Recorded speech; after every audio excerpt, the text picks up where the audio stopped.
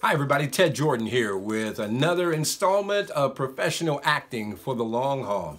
Now we've been talking about relocation, when you should do it and all that kind of lovely stuff.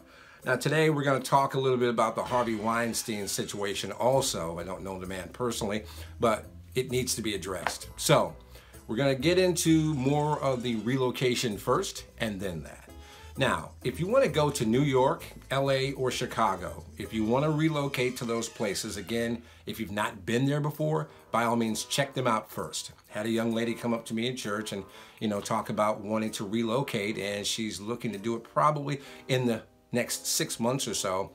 She's had some training through a company I've never heard of before. Doesn't make it illegitimate, but I've not heard of them. So again, that was a red flag to me. However, she's got a plan in place and she's looking to move to Atlanta, which is great. She's got a friend there and she's looking to probably spend time there, but she's not been to Atlanta. So what did I tell her? I told her to go check it out first to make sure it's something that she wants to do and where she would like to live.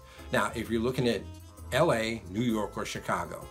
Now, if you're looking for that, that's great. Now, what you need to do if you've not gone is to go ahead and go and check it out for a week or two if you can hang out there. If you've got friends or family, that's fantastic. That'll work out just fine. Go ahead and do that. If you don't, see if you can take some vacation time, hang out there for a week or so, get a lay of the land, check everything out, and talk to some people again, friends on Facebook who can give you some insight into that particular market for those folks who actually live there. So you know exactly how to do and what to do with that. So go ahead and do that and check it out for a week if you can do that. So New York, LA, or Chicago are forced labor states. That means if you want to do television, if you want to do film, then eventually you're going to have to join the union in order to do that. Know a young man who was on, I think, Empire, and he's from St. Louis. He's doing quite well for himself. And he had to join a union, so now he can no longer do non-union work. Now, I ran across a young lady the other day who was doing some non-union work, because I do non-union work a lot, but she wasn't supposed to be there, and if the union catches her, then that means she'd be in a lot of trouble, if not being kicked out of the union altogether, or very heavy sanctions. I'm not sure exactly what the penalty for that is, but it's not good. So again, you have to have integrity with this thing, and you have to have character. If you're going to join the union, then you have to follow their mandates, their rules, and their regulations, and that's what you need to do. People love people of integrity, of character, okay? And they will want to work with you continuously over and over again.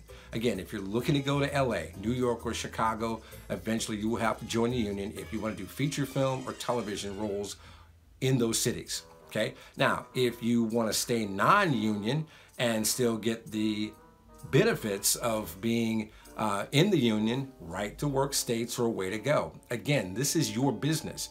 You are your business. You're an independent contractor.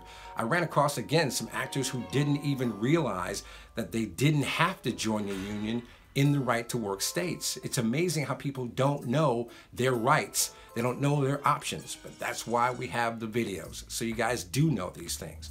I don't pretend to know everything, but in 34 years, I know a lot. Again, this business is so vast and so ever changing that, I don't know everything. So I try to keep up with as much as I possibly can in order for people to be able to know, okay? Because I want to know. And I want to give you the proper information. But as always, do your research. Go out on your own and find out the information for yourself so you know. Not just through my revelation, but you have a revelation for yourself. That way you own it, and now it's yours to keep for a lifetime. Okay? Now let's move on to the Harvey Weinstein thing. Again, I don't know the guy. I've done some work for the Weinstein Corporation years ago on the film Hurricane Season starring Forrest Whitaker. I was a stand-in there. Great company, had no trouble, again, with the union or with that company. But it's tragic to hear when other people try to take advantage of other people. This business is already hard enough. We don't need those kind of people in our industry, but they're there. So what do you need to do to safeguard yourself? At that high of a level, to have a person who is continually in that position, which he's no longer in that position of being president or CEO, whatever it was, he's no longer there, But these people knew on the board that he had settled these suits. So I don't want to get deep into that, but people know.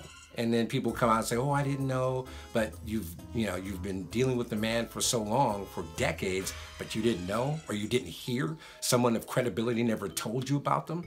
But if it's happening at that level, don't you think it's happening at the level in a St. Louis market, or in Iowa, or Louisiana, or any other markets around the nation? Yeah, you have to be situationally aware of what's going on around you. And it could be men or women taken advantage of. It could be men or women who are predatory and try to take advantage of people in a lower position. So guys, we also have to be aware of what's going on around us and be careful. Don't meet a woman that's not your wife or whoever in a hotel room by yourself. Ladies, same thing. Don't do it.